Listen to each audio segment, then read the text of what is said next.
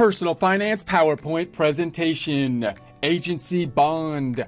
Prepare to get financially fit by practicing personal finance. Most of this information comes from Investopedia Agency Bond, which you can find online. Take a look at the references, resources, continue your research from there. This by James Chen, updated August 26, 2020. In prior presentations, we've been looking at investment goals, investment strategies, investment tools, keeping them in mind. We're now asking, what is an agency bond? An agency bond is a security issued by a government-sponsored enterprise or by a federal government department other than the United States Treasury. So when we think about bonds in general, we're typically thinking of, in essence, loaning money to an organization, either the government or a corporation. The government bonds often being those that we use as kind of a measuring tool, as a benchmark, because we have very little default risk there, meaning default that in essence the bond will be repaid because the US government should be good to pay their obligations given the fact that they have the capacity to tax and basically print money when you're talking about the United States government.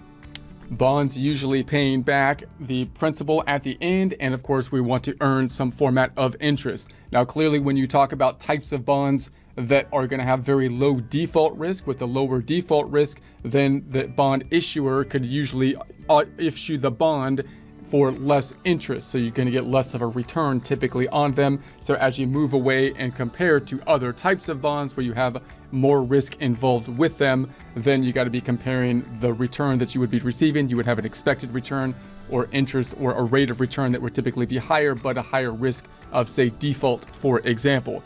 So some are not fully guaranteed in the same way that US Treasury and municipal bonds are.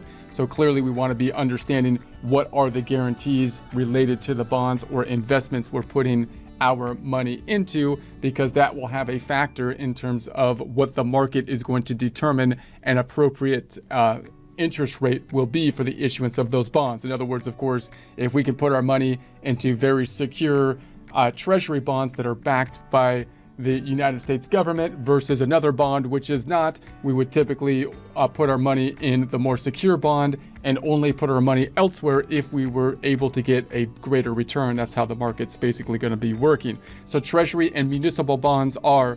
So any agency bond is also known as agency debt.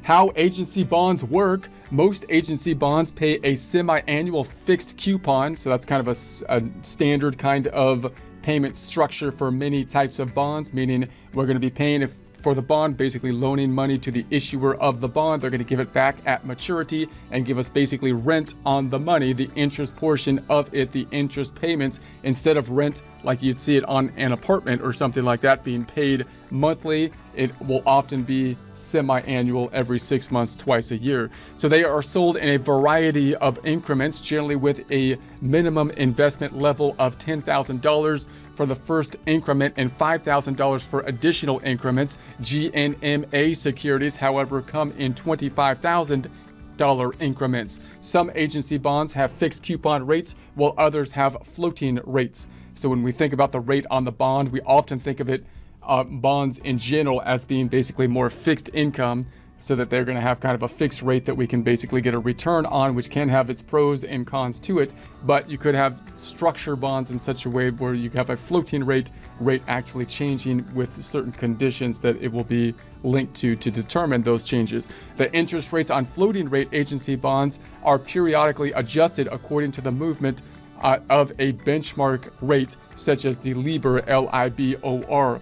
So like all bonds, agency bonds have interest rate risks. So clearly the bonds, as we've seen when we're comparing stocks and the bonds, interest rate risks is one of the risks with a fixed income type of situation, because if you're locking in the interest rate, that can be good. But if inflation goes up, if market rates go up, then you're getting less of a return on the bonds. In other words, if you had the money that wasn't locked into the bonds, you might be able to purchase other bonds or other similar securities at a higher rate of return if the interest rates are going up and you have the cash. So that is, a bond investor may buy bonds only to find that interest rates rise. The real spending power of the bond is less than it was. So the investor could have made more money by waiting for a higher interest rate to kick in. So that's going to be the interest rate risk, how it kind of works. But clearly, when we're thinking about bonds, we're usually putting them in as kind of an overarching plan to our investment portfolio, possibly hedging a bit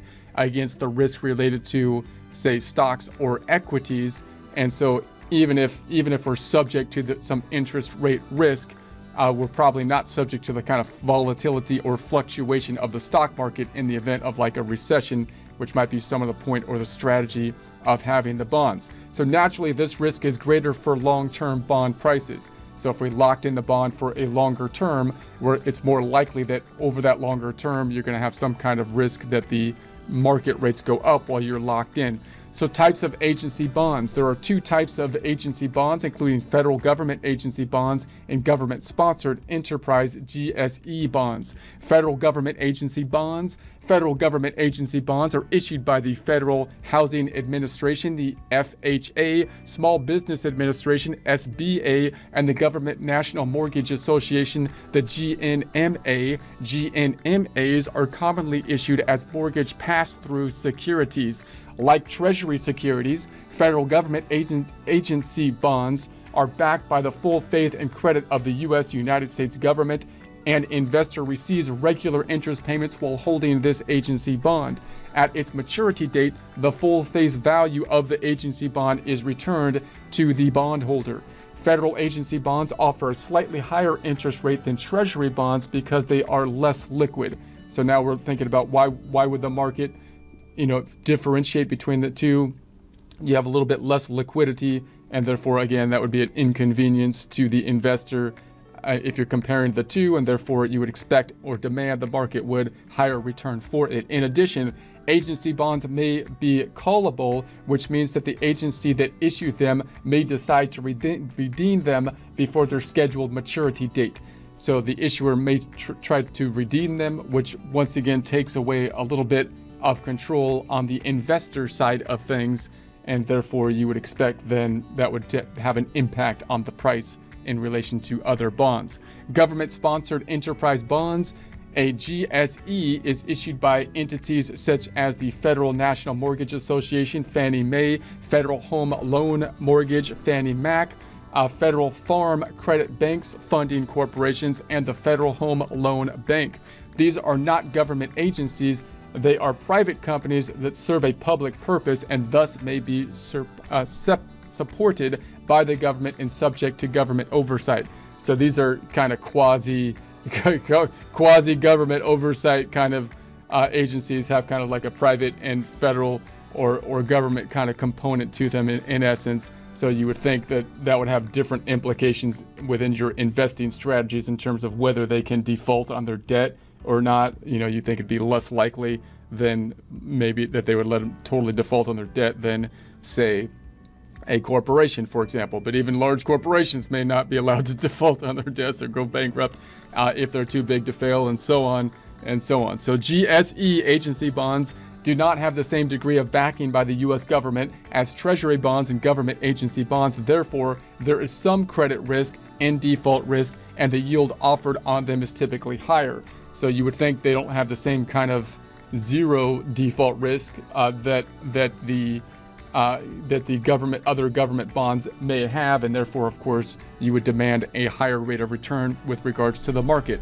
And then you can also compare them to other bonds like corporate bonds and so on, and look at the default risk in comparison there. To meet short-term financial needs, some agencies issue no coupon discount notes or discos at a discount to par, lower than the par value. Discos have maturities ranging from a day to 2 years, 2 year, and if sold before maturity, may result in a loss for the agency bond investor. Tax considerations. The interest from most, but not all, agency bonds is exempt from local and state taxes. So Farmer Mac, Freddie Mac, and Fannie Mae agency bonds are fully taxable. Agency bonds, when bought at a discount, may subject investors to capital gains taxes when they are sold or redeemed. That's kind of like the general rule, right? So now if you sell the bond, you don't wait till maturity and get paid back at maturity, but you sell it early on the market, then you might have a gain on that sale, and that would be a capital gain kind of situation. Capital gains or losses when selling agency bonds are taxed at the same rates as stocks.